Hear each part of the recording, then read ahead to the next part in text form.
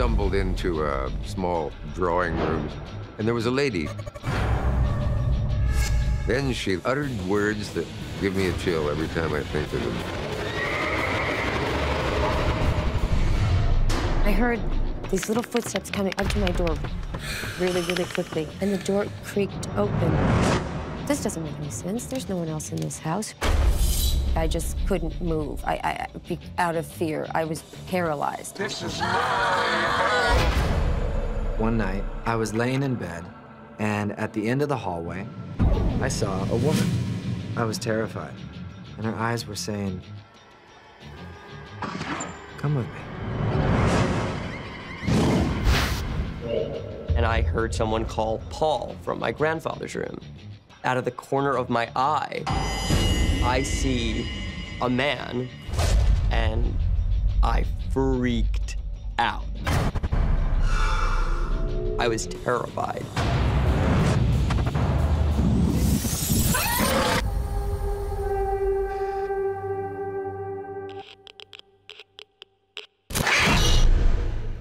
From the first time I think I saw a horror movie as a kid in Nebraska, I was always envious of people who got to see a strange lady by the side of the road in flowing white robes who vanished when you tried to reach her. And I've never understood this fear of seeing a ghost, but that quickly changed.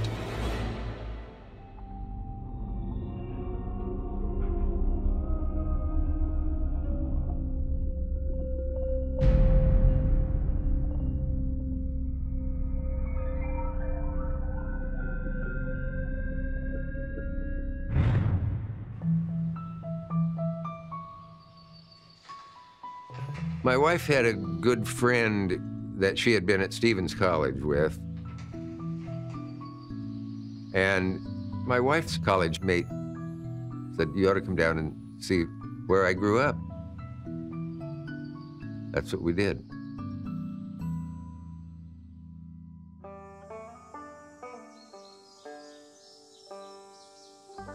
It was in Virginia.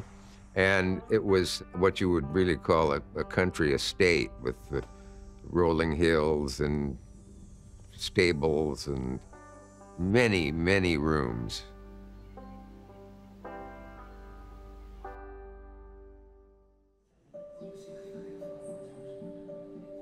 It was a dinner, about 10 or 12 people. I didn't know who the other people were. I only knew my wife and her friend, and there was chat in the drawing room. Ladies, my dear friend.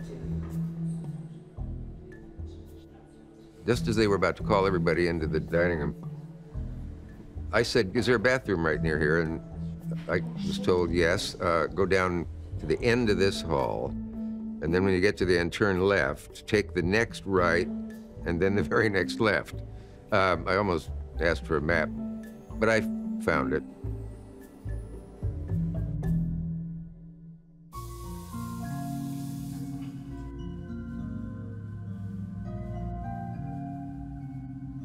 So I finished in the bathroom and started back.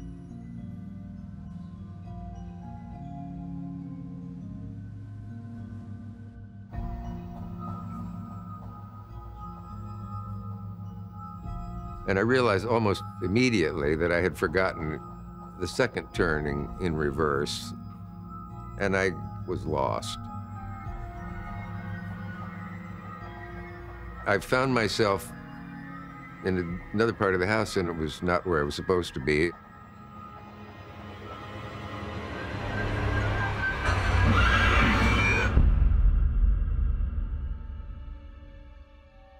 And I suddenly sort of stumbled into a small drawing room.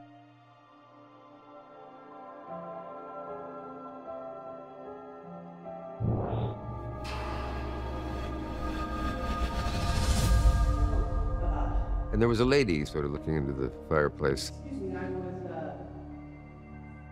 Something strange was in the air, and she turned.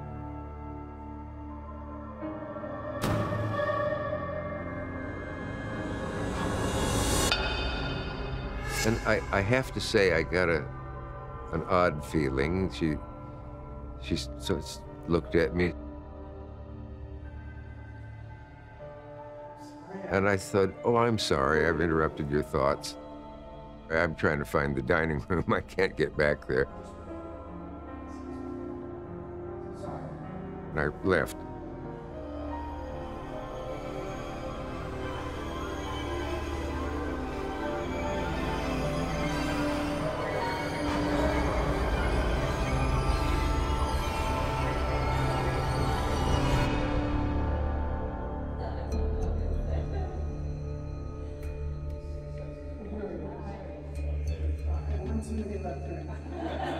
I found my way back from the bathroom eventually, and once everybody was seated, I said, "Isn't the lady joining us?" This produced a very slight, odd, silent moment on the part of a couple of people at the table. What lady? And my wife's friend said, "What lady?"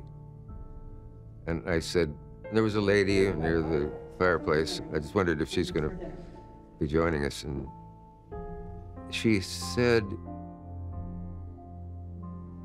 What was she wearing? and I said, well, she was wearing riding clothes. Did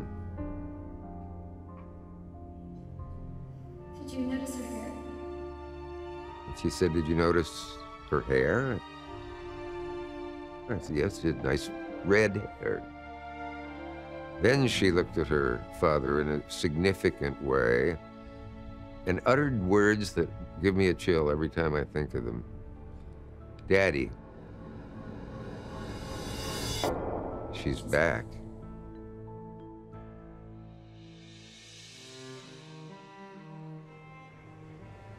At that point, I was led into a nearby room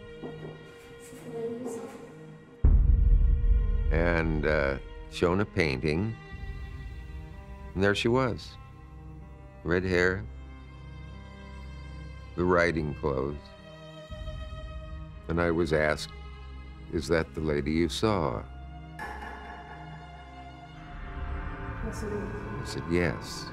And that her father was rather rattled.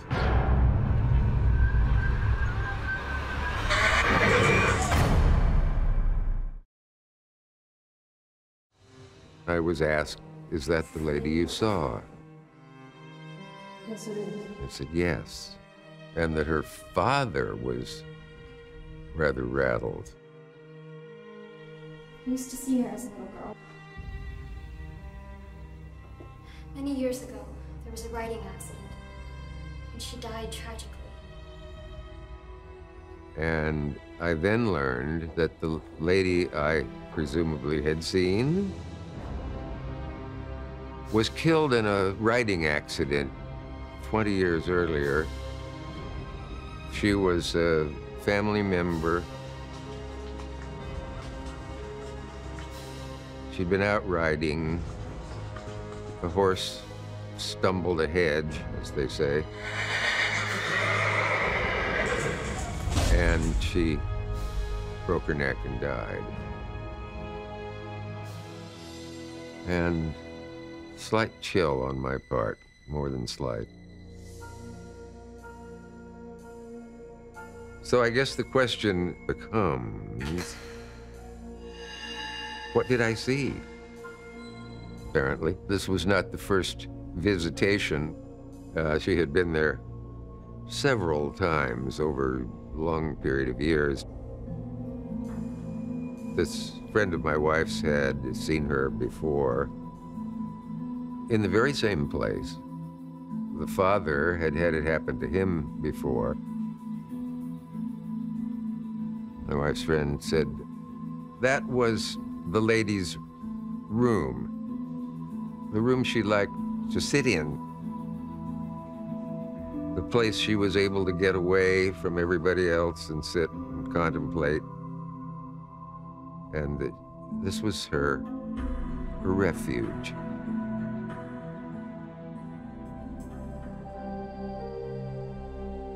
You know, it was a little scary and a little spooky.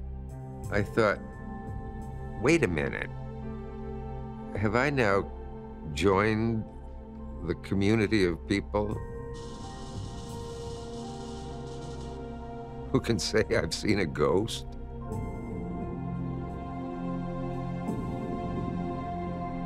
I didn't know what to think.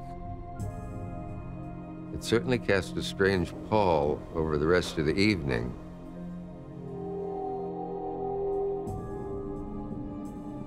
It's just, it's so bloody strange.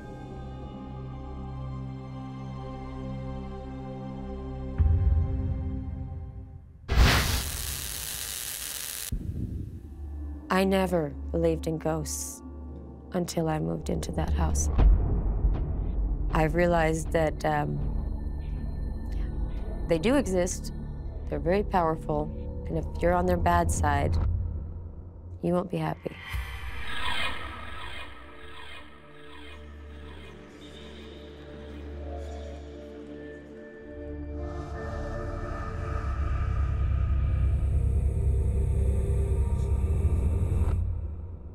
About 3.5 years ago, I bought my first house in the Hollywood Hills. It was an old house from the 1920s. I remember the old owner of the house said, "This place is very magical. You'll see what I mean." And I just thought, oh, okay, that's great. I was so elated to finally move into this house, and everything should have been good. But I remember just thinking something seemed off. Even starting the very first night that I ever slept there, I remember just feeling like something wasn't quite right.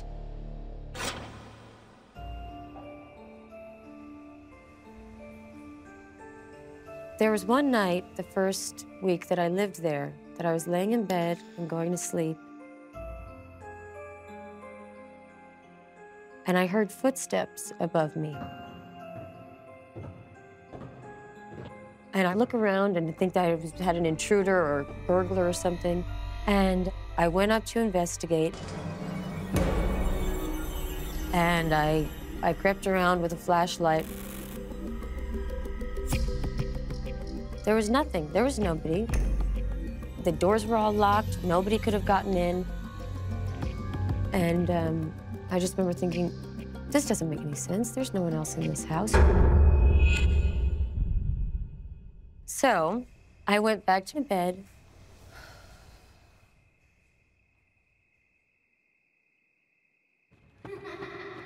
And I heard a little boy running and panting and giggling upstairs.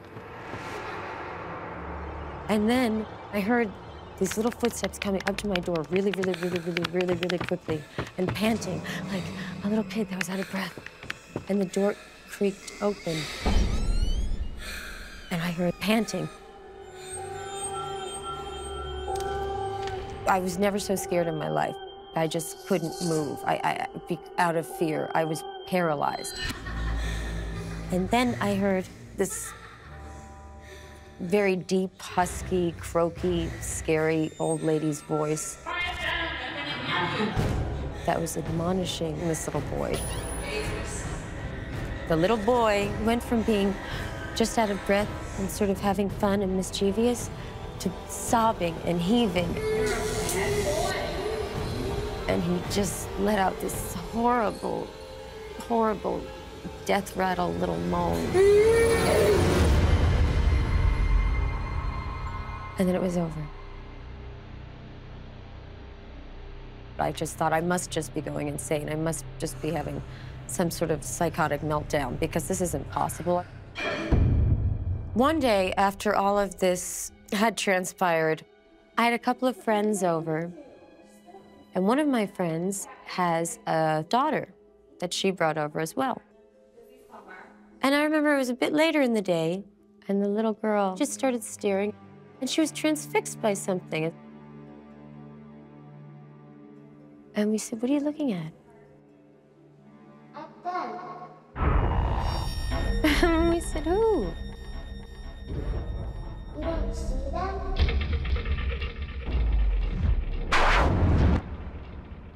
And my friend and I said, no, see who? What are you talking about?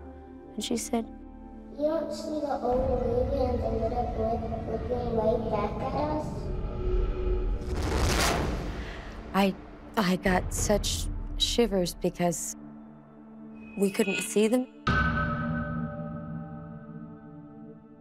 It was all so bizarre.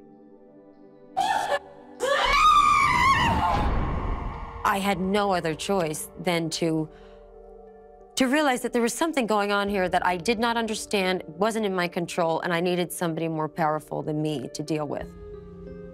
So I contacted a woman who is a clearer and a psychic. She offered to come do a house call. She immediately gasped. What? And I said, what's wrong? And she said, I have been doing this my entire career.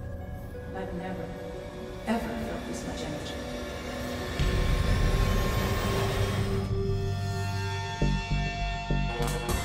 She said there were 2 ghosts that were very resistant to leaving. I said there are 2 ghosts. I said a young male figure.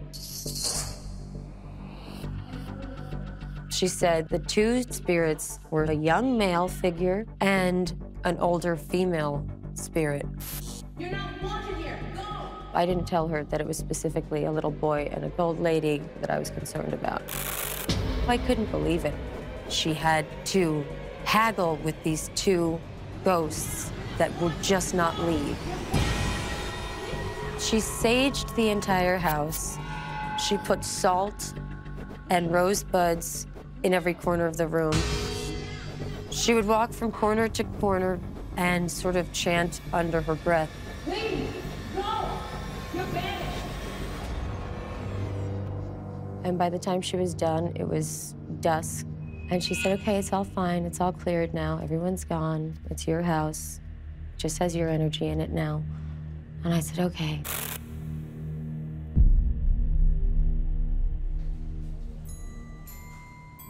I went to bed that night thinking there's no one else here but me. There's no other energies. Everything's fine. And I could sleep easy for the first night in that house. I finally felt safe and secure, and I thought it was all over.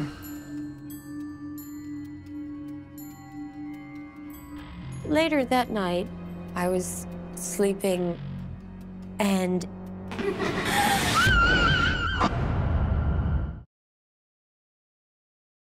I went to bed that night thinking there's no one else here but me, there's no other energies, everything's fine. And I could sleep easy for the first night in that house. Later that night, I was sleeping, and the same little footsteps pitter-pattered around the floor and came right up to the door. And I could hear his breath, and I could hear him giggling, and the door creaked open.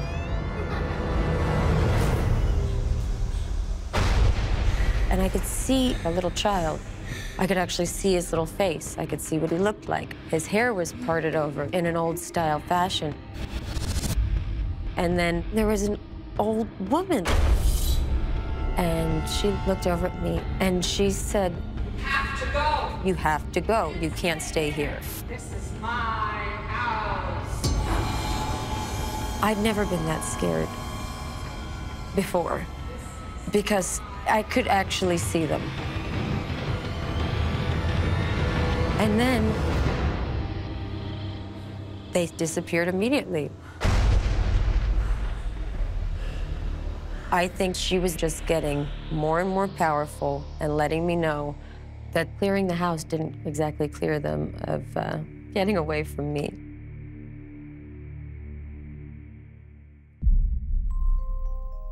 But I didn't know what to do about it, and I felt like I wasn't safe. This being said, it creeped me out enough to investigate the history of the house. What I came to discover was that in the 1930s, this young starlet lived in that house with her mother and her son. You've been jealous this whole time. That's all you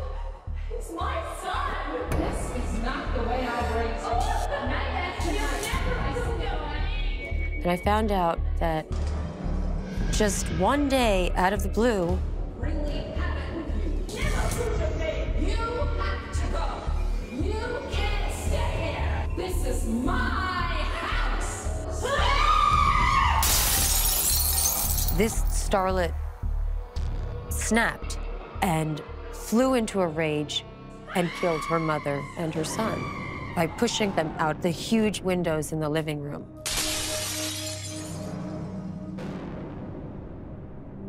The starlet was committed to an insane asylum for the rest of her life. After doing this research, I've come to deduce that their spirits never, ever actually left that house. I just said, I've had enough. I was becoming a complete wreck and an insomniac. And I just decided that she didn't want me there. And so I put the house on the market. And the people who bought the house were just so excited about it. So I just said, you can have it. Something went terribly wrong, and it's already back on the market.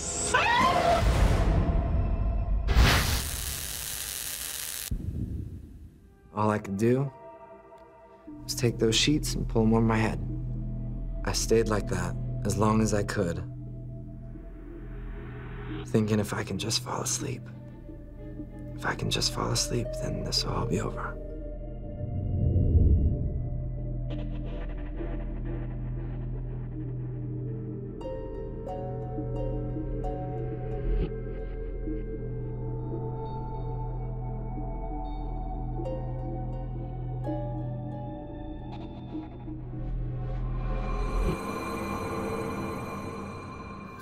When I was a kid, we moved a lot. And by the time I was a freshman in high school, I had already lived in about 13 different houses. And when I was 6 years old, we moved into that big house. It was huge. And I remember walking through the house, we were in awe. We were walking through just going, wow. We were so excited. My favorite place in that house was my mom's bathtub. My mom and dad had this amazing spa bathtub. One day, I jump in the tub, turn on the jets, and my mom would always sit there with me. So I went under the water and I'm spinning around in circles and I'm just being a kid.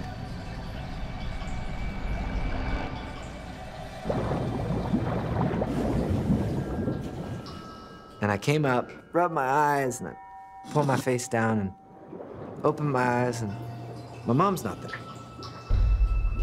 And in that moment, all the water got cold, ice cold. It made absolutely no sense. I just went woof, holding the towel, and my mom came in and I was just shaking. She goes, "You okay?" And I was like, "I'm done." And I was afraid. I didn't take too many baths after that.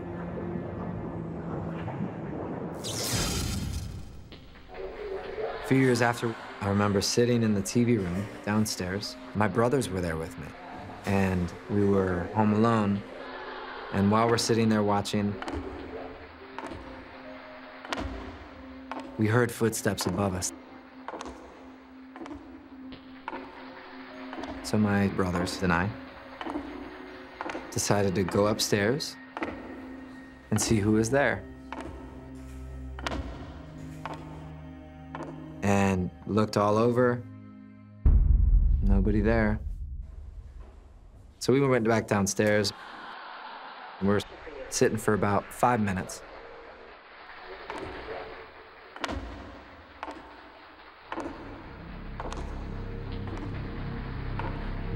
And we hear those footsteps again. And they were all the way from my parents' bedroom to my bedroom.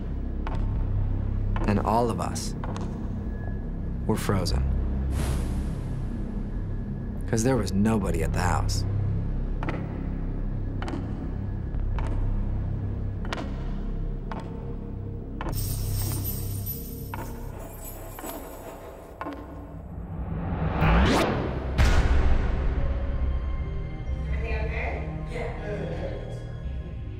And when my parents got home, there really wasn't anything for us to say because we couldn't find anything. And we were too afraid to bring it up.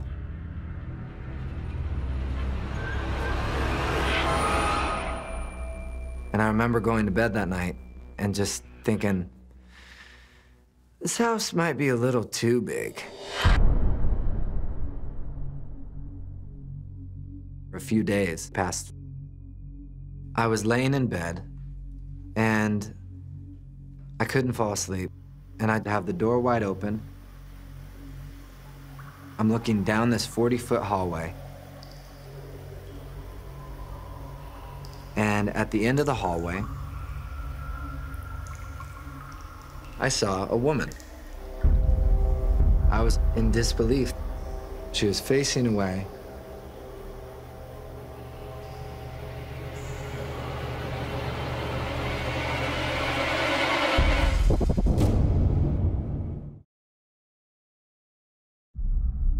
I was laying in bed, and I couldn't fall asleep.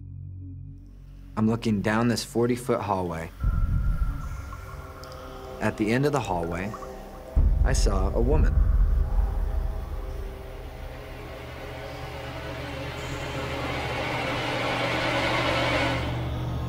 And she turned. And she looked at me. I was terrified. I didn't know what to do. My natural reaction was to take the sheets, pull them over my head. And I remember thinking, if I just keep this over my head, maybe she won't be there. But I couldn't resist. I look again.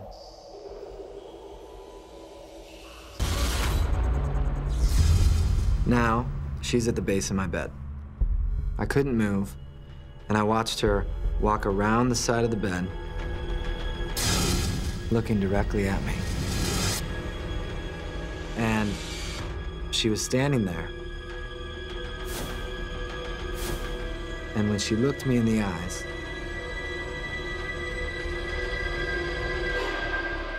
she reached her hand up, and her eyes were saying, "Come with me." I wanted to get the hell out of there. And all I could do was take those sheets and pull them over my head. And I stayed that way.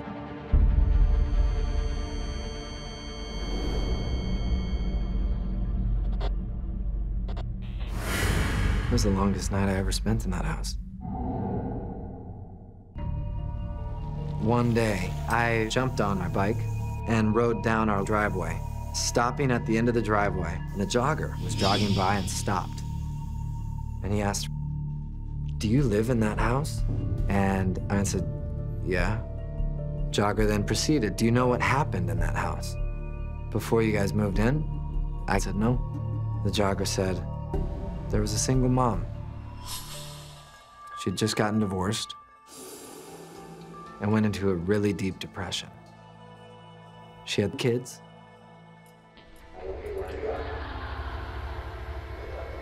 And they would check in with each other. The mom would make sure the kids were okay, and the kids would make sure the mom was okay.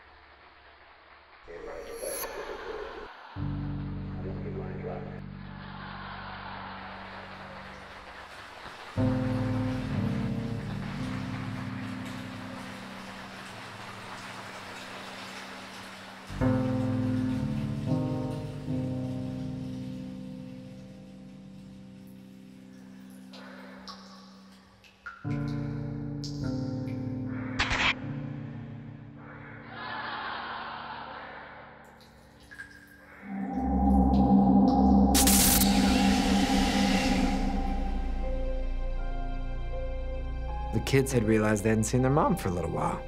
So they went upstairs and went into the master bedroom. And when they walked into the bathroom, they looked down.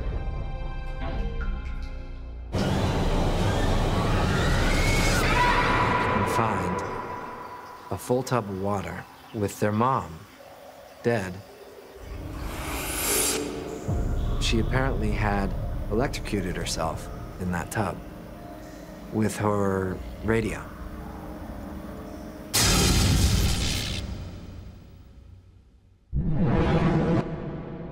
Instantly, I knew that that was the woman I saw at the foot of my bed. I came back to the house and told my brothers the story of what happened in the house. That day, we found out that every single one of us had seen her, and all of us felt relieved. Up until that day, not one of us spoke of this woman. And within about a month and a half, we moved. Once we moved out, our parents told us that we got it for half the renting price because of what had happened. And a few years after we moved out, the house was completely knocked to the ground. Looking back, I think the woman felt that she neglected her children when she was in her depression. And she was trying to reconnect with her kids through me and my brothers. And she just stayed to hang out with us till we left, and maybe now she's in a better place.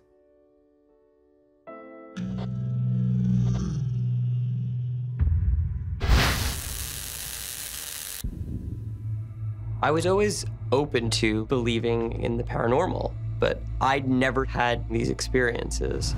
And after this, I was terrified.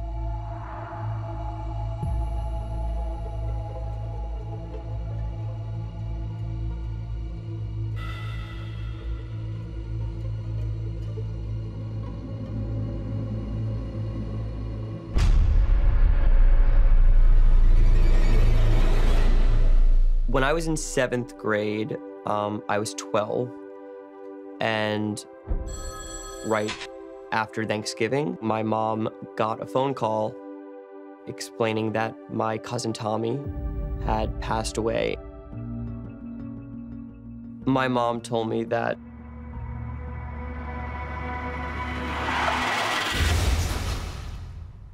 a drunk driver had hit Tommy's car. He was 18, and it was just shocking. It was really, really hard to see my whole family go through such a loss. Tommy was the oldest grandson, and Tommy and my grandfather were beyond close. I've never seen such pain and such loss. The day after the accident, we all gathered at my Grandpa Paul's house for the next couple of nights to get ready for the funeral and make the arrangements. It was very, very sad to watch Grandpa go through that. It was a pretty rough day.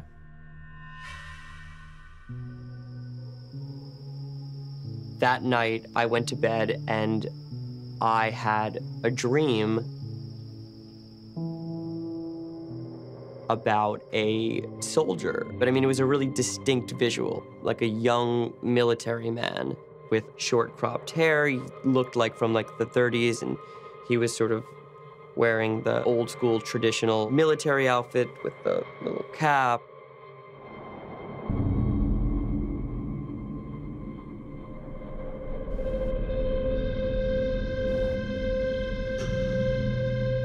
And he saluted me. And that was the dream. But I really didn't think too much of it. I thought I'd just been watching, like, you know, too many late night movies or something.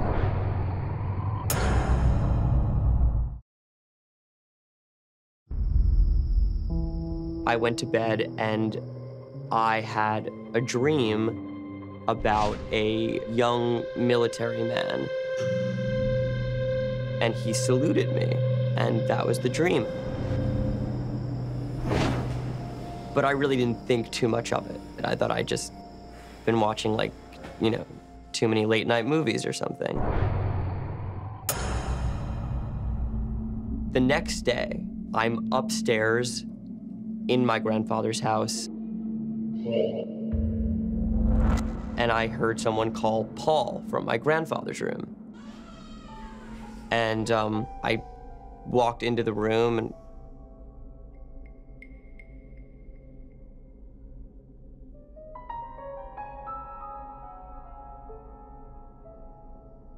no one was there. But out of the corner of my eye, I see a man, and not just any man, but the same soldier from my dream the night before. And I freaked out. It was crazy. I mean, I literally saw the same regalia, the pants, the hat, you know, this figure. And it was only for a second, but I mean, I know what I saw. He walked through the open door to the walk-in closet, and after a moment, I jumped forward to like see who the hell was in the closet. And no one was there. I was terrified. But in the threshold of the doorway, there was like a pocket knife. I bent down to pick up the pocket knife, and you could tell that it had some history to it. It looked older, a little bit rustic, but it was in good condition.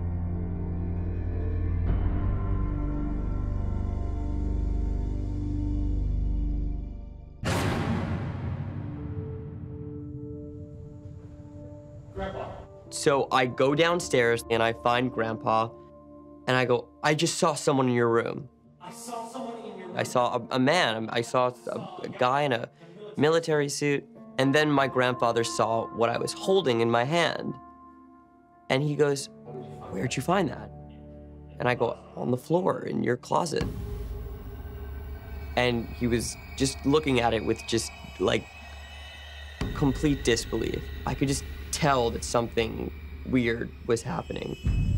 Grandpa Paul had a long and distinguished career. Grandpa Paul had gone to LaSalle Military Academy in Long Island.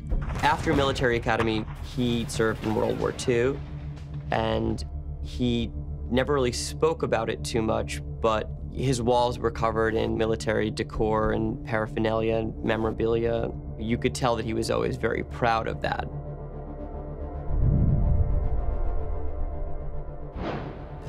He goes, this is my old military academy pocket knife.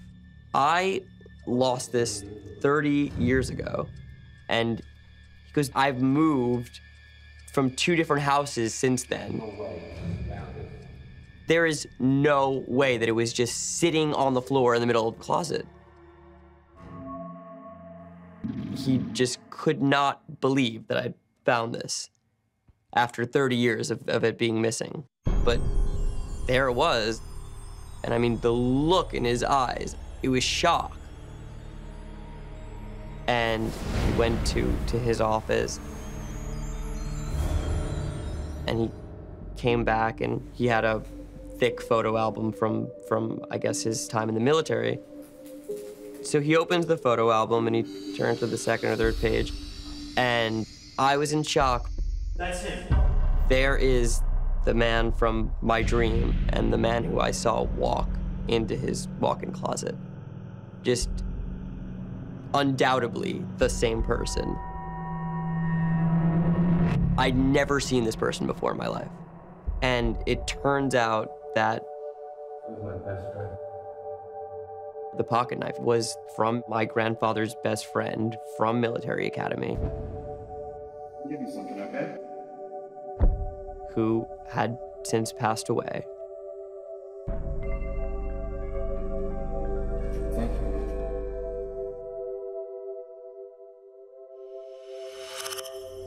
My grandfather started to cry.